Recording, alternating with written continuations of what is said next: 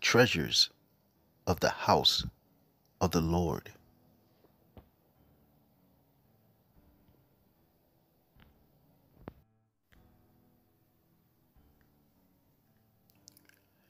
Many people in the world today are unaware of the splendor and wealth of ancient Israel.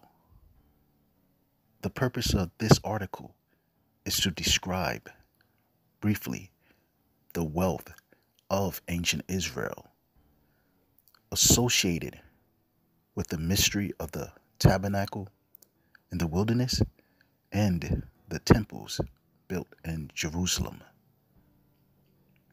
The materials assembled for the tabernacle are described in detail in Exodus 35 through 38 and summarized in Exodus 38, 21 through 30. The tabernacle of Moses would be worth over 13 million today. The golden lampstand in the tabernacle weighed a talent and would today be worth $500,000 for its gold alone.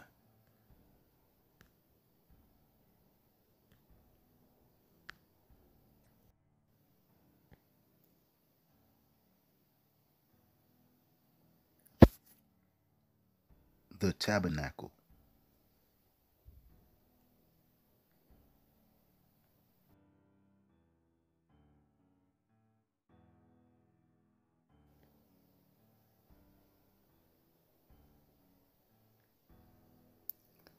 The tabernacle, also known as the sanctuary or tent of meeting.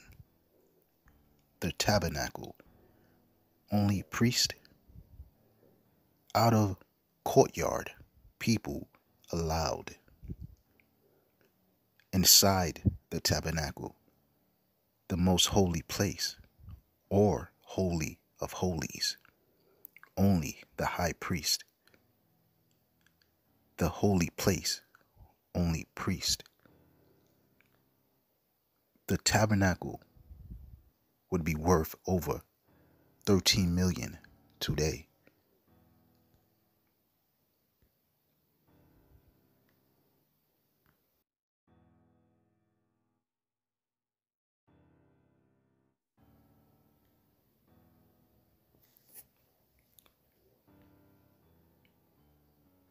The lampstand weighed a talent. Holy place of the tabernacle, the golden lampstand, beaten out of one piece of pure gold. Each branch fed by reservoir of oil in the base, worth $500,000 in gold.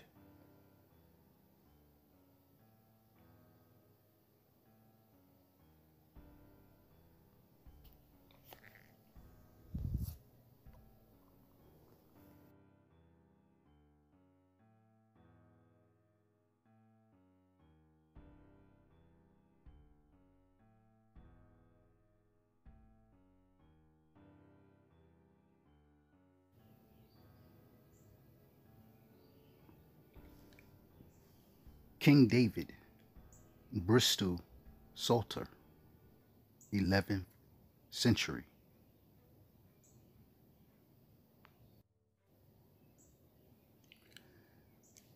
The History of Ancient Israel by Michael Grant.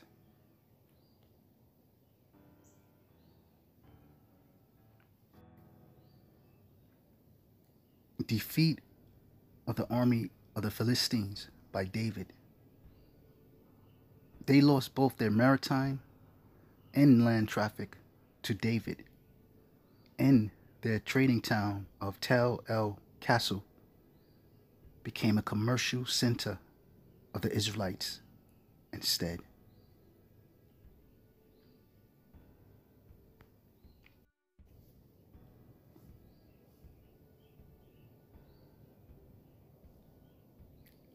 Syrians settled and established a number of quite powerful independent kingdoms. Aram Zobah, rich in copper, was one of them. Now David decisively defeated its monarch Ben Hadad I, Hadad Ezer, seizing his copper supplies and other lucrative plunder, and bringing the entire territory under his own control. He also reduced to client's status, short of actual annexation, a second Aramean kingdom, Hamath, besides the Orientes, which had access to Syrian elephants and conducted a profitable ivory trade.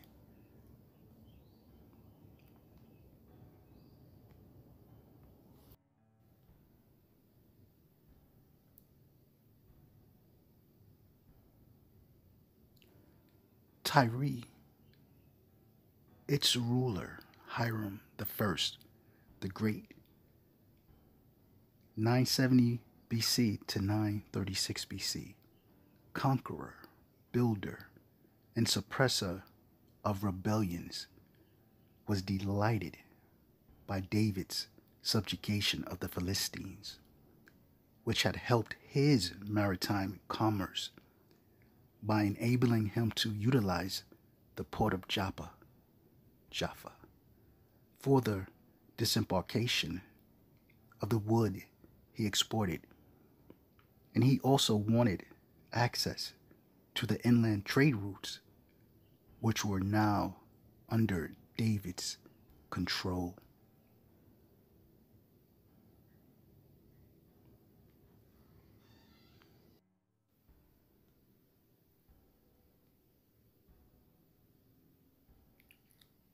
For the first and only time in history, Israel had become a major political power, a complex Near Eastern empire.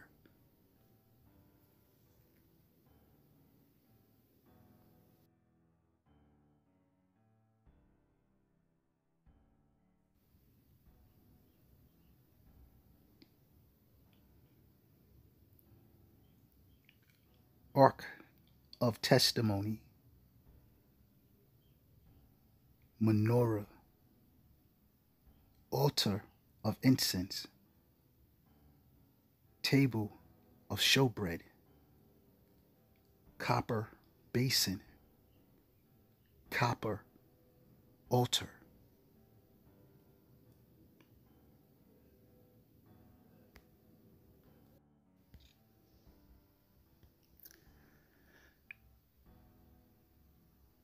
It is known that most of all of the holy vessels of gold and silver from the tabernacle were with the ark when it was brought from the city of David to the first temple by Solomon. 1 Kings 8 and 4. These materials included 100,000 talents of gold and 1,000,000 talents of silver. 1 Chronicles 29. From his own private fortune, David also gave 3,000 talents of gold and 7,000 talents of high-grade silver. This is an enormous quantity of gold and silver by any standard. 100,000 talents of gold equals 3,750 tons. Value today equals $45 billion. 1,000,000 talents of silver equals 37,500 tons. Value today, 10.8 billion. In round numbers, the wealth of the first temple was about $56 billion.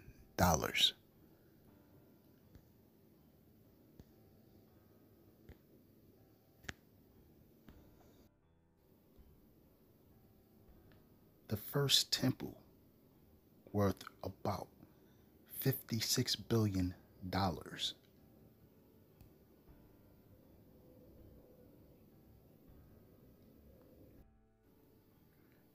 Solomon's temple.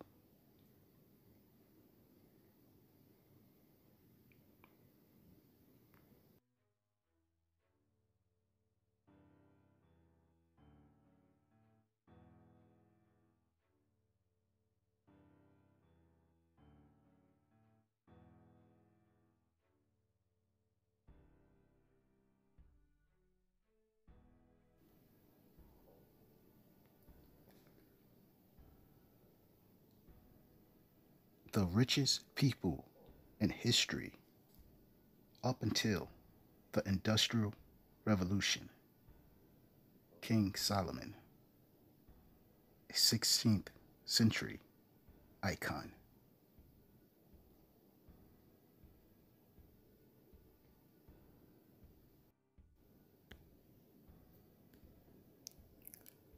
How did he get so rich? Number one, every year for his 39 years of rule, it is said that Solomon received 25 tons of gold as tribute. This alone works out to more than 40 billion. Number two, most of Solomon's riches came from business, trade, and tribute from Arabia and Levant. Number three, his throne is said to have been made with pure gold coating and ivory inlays, along with 12 lion statues and even a footstool made of solid gold. Number four, King Solomon was so rich that it is said that his immense wealth caused silver to become worthless as rocks.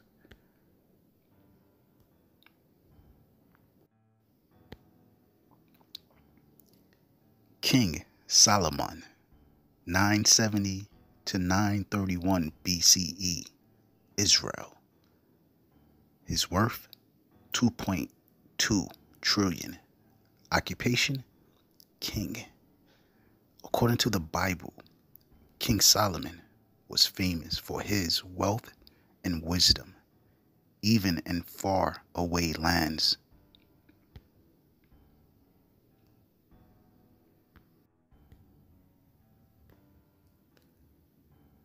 The works of Josephus, complete and unabridged, new updated edition, translated by William Winston.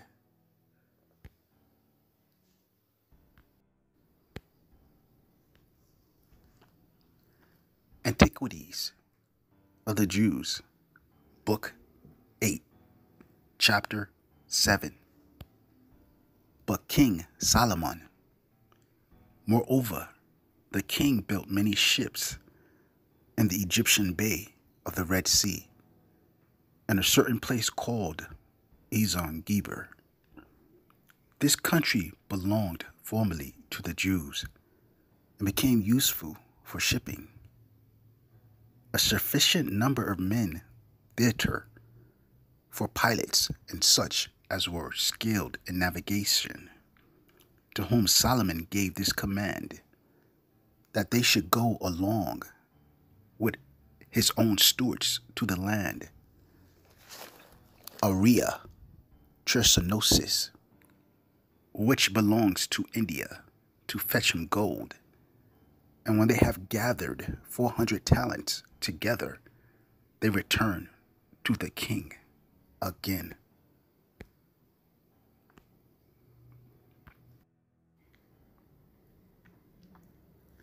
Golden Chersonese. The golden Chersonese or golden Chersonese, Latin, Chersonesus, Aurea. The Golden Peninsula was the name used for the Malay Peninsula by Greeks and Roman geographers in classical antiquity, most famously in Claudius Ptolemy's 2nd century geography.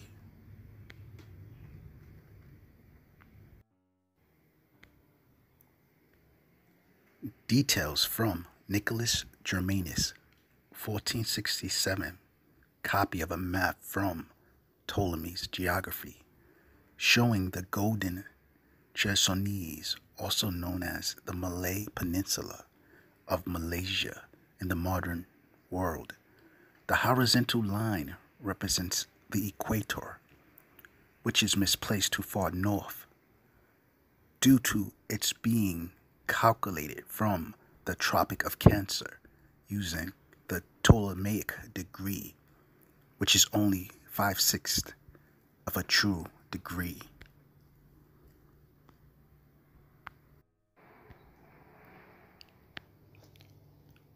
Nanyang region. Nanyang, literally Southern Ocean, is the Chinese term for the warmer and fertile geographical region along the southern coastal region of China and beyond, otherwise known as the Southern Sea or Southeast Asia.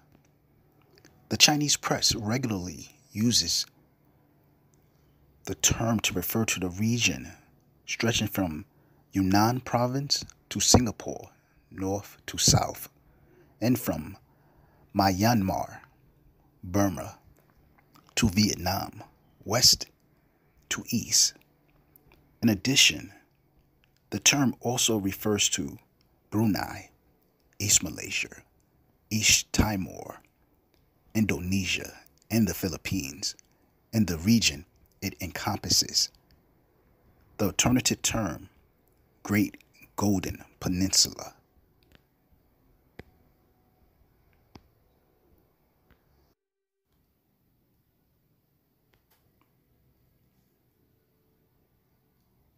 Nanyang, the states to the south of China, around the South China Sea, are regarded as part of Nanyang.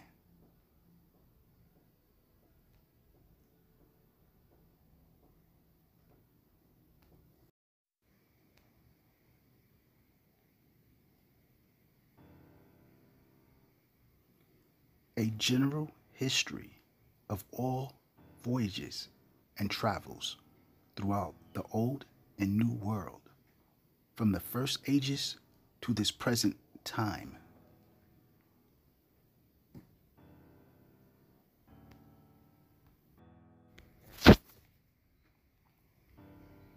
Solomon trades by sea. That wise prince, from whom no science could be hid, was not ignorant of the art of navigation, for it is expressively mentioned in the 9th chapter of the first book of Kings that he fitted out a fleet at Ezon Geber.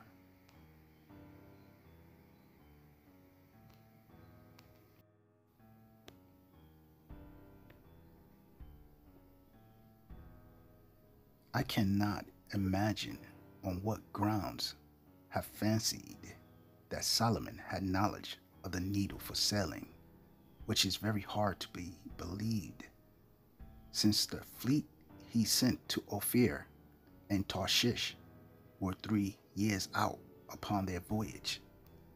Now, whether these ships went into Africa, where then was the richest gold mine in all the world, or into India towards the golden Chersonese and Malacca, since discovered by the Portuguese, or into China or Peru, whence the Spaniards have brought such immense treasures in these latter ages. Golden Chersonese.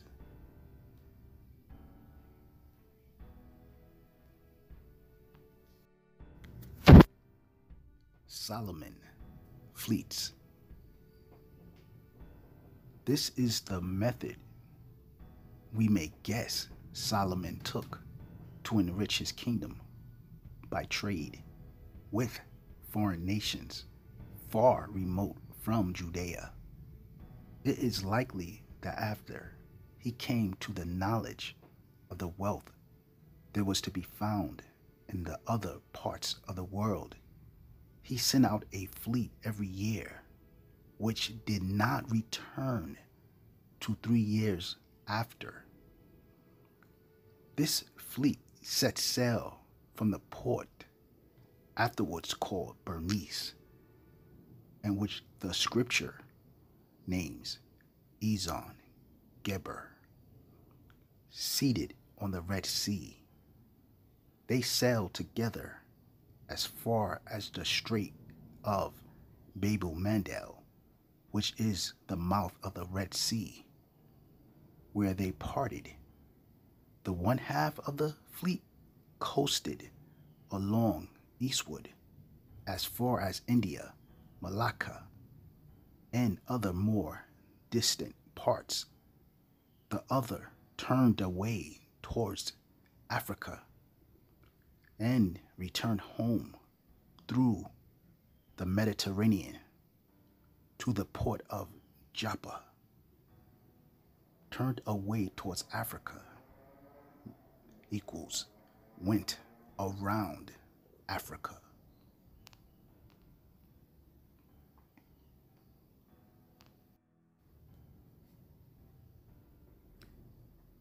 Encountering early America, Rachel Winkambe.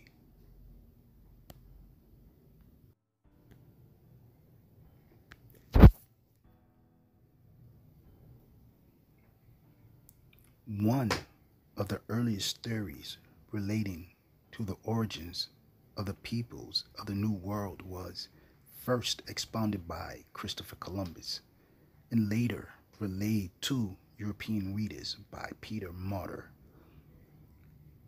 This theory claimed that America, particularly the island of Hispaniola, was in fact the land of great riches that the biblical King Solomon had purportedly sailed to, the land of Ophir. It is clear from Columbus' own writings that the story of Ophir heavily influenced his engagement with America. Columbus invoked the salient passages from the Old Testament books of Kings and Chronicles dealing with Solomon's voyage in a number of texts, including in his letter to Ferdinand and Isabella from his fourth voyage to the New World in 1503. In the letter, Columbus stated that, in his opinion, the mines that King Solomon had found in Ophir was identical to the mines that he had found in the New World.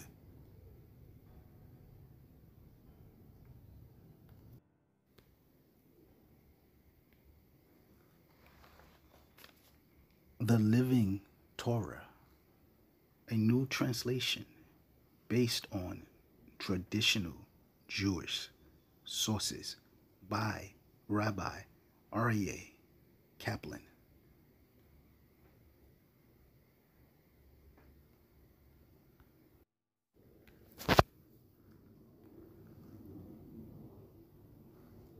Ophir, the place from which King Solomon brought gold. Authors identified Ophir with the New World.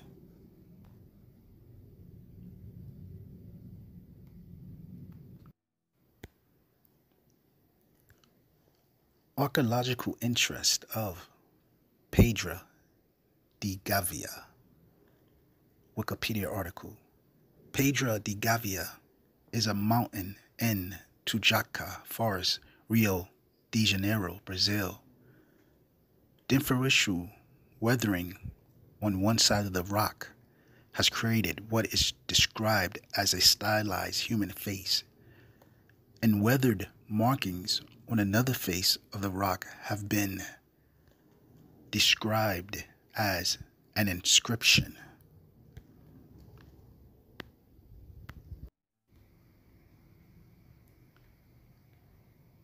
Pedra de Gavia, Rio de Janeiro. The eyes of the face are looking towards the right hand of this picture.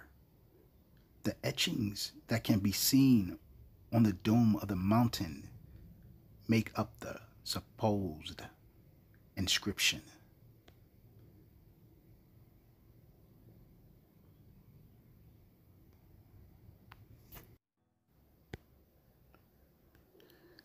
Interpretation of the marks of Pedra de Gavia by Bernardo de Azevedo da Silva Ramos from his book Tradicos da America Prehistorica Experimente do Brasil.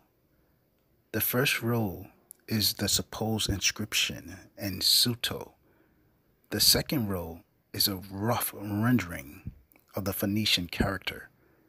The third is a transliteration into Hebrew. The fourth is a rendering of the letters in the Latin alphabet. And the final line is the supposed message in Portuguese.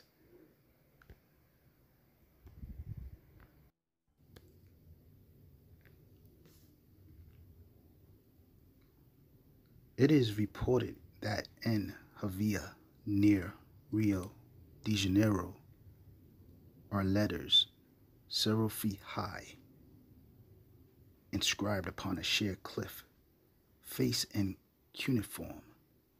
The inscription reads, Bezer of the Phoenician Tyre, the first son of Jethbel. Jethbel ruled Tyre from 887 to 856 BC.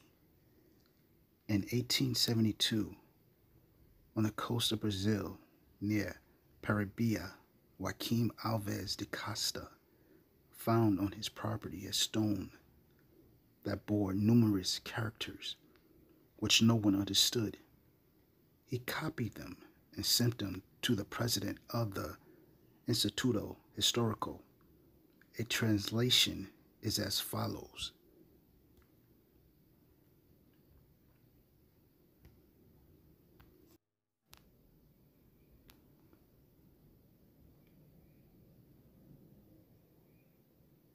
We are Sidonians, Canaanites, from the city of the merchant king.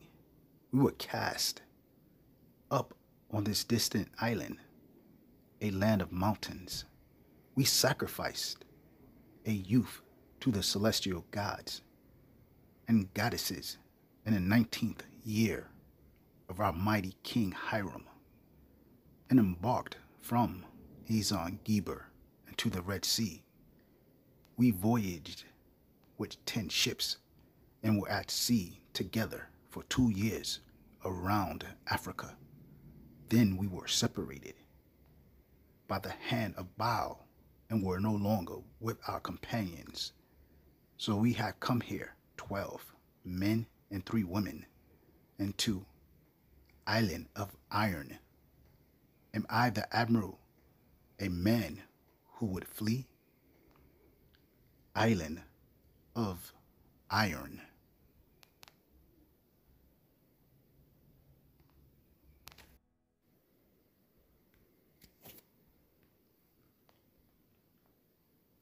Nay, may the celestial gods and goddesses favor us well. This 8-line inscription proved to be in Phoenician characters. There are reasons to believe that the king referred to was Hiram III, 553 to 533 BC. Brazil was known anciently as High Brazil. The incorporation of I or High is typically Phoenician. Brazil, island of iron.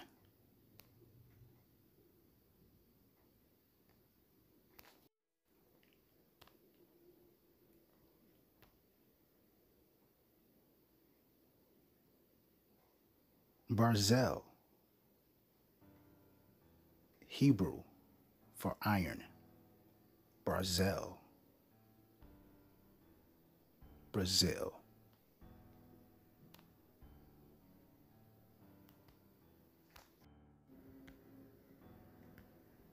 Brazil, mythical island. Wikipedia. Brazil, also known as High Brazil and several other variants, is a phantom island said to lie in the Atlantic Ocean west of Ireland. Irish myths described it as cloaked in mist, except for one day every 7 years when it becomes visible, but still cannot be reached.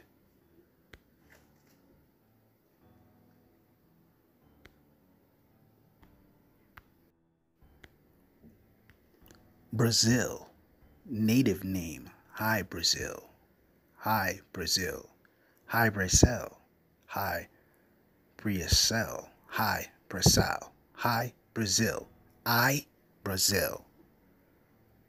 Brazil, far left as shown in relation to Ireland on a map by Abraham Ortelius, 1572. Location, mythical, Atlantic Ocean.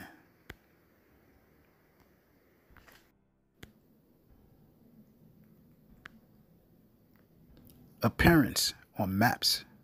Nautical charts identified an island called Brazil, west of Ireland in the Atlantic Ocean, as far back as 1325, and a Portolan chart by Angelino Dursert. Later, it appeared as Insula de Brazil in the Venetian map of Andrea Bianco, 1436.